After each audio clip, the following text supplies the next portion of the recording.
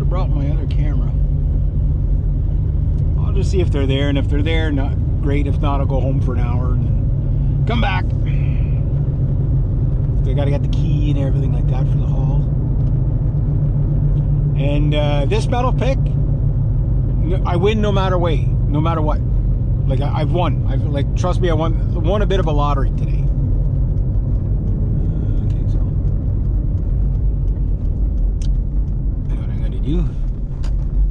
Nobody's here, so I'm gonna go home, relax for a bit. But I don't really want to go home, because as soon as I sit down, I'm gonna be like freaking stiff as hell. I mean, on ladders with chainsaws all day. You know, branch duty, you know, it is work, guys. It is work. But branches are like, they're tedious, but they're actually kind of easy in a way. But I did do a lot of roping today. Like, I had to remember how to do my bowline knot. It's what rednecks would call a slip knot. Sailors call it a bowline knot.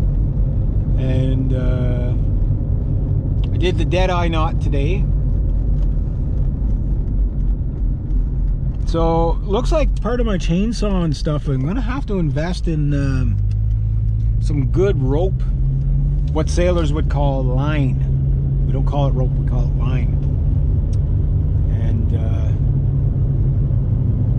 yeah, I did quite a bit there. That tree there, got that one done. There, look at all that's cleared out. I don't know, you guys can remember all that.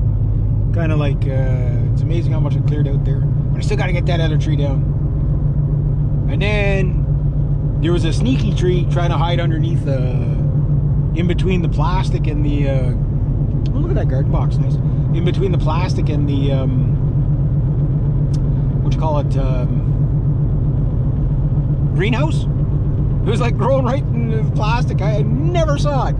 Never saw it. It's like you always wonder, like, you know, I'm gonna run out of trees to cut eventually, but then what ends up happening, I gotta cut that one down too. I'm gonna wait till I get my big saw to do that.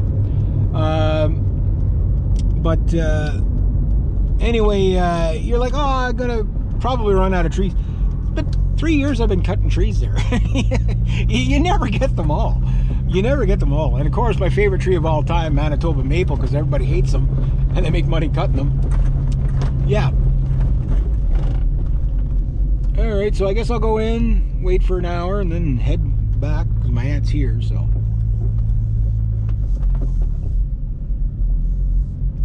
She's not going to be there till after 6. So I will have to wait till after 6.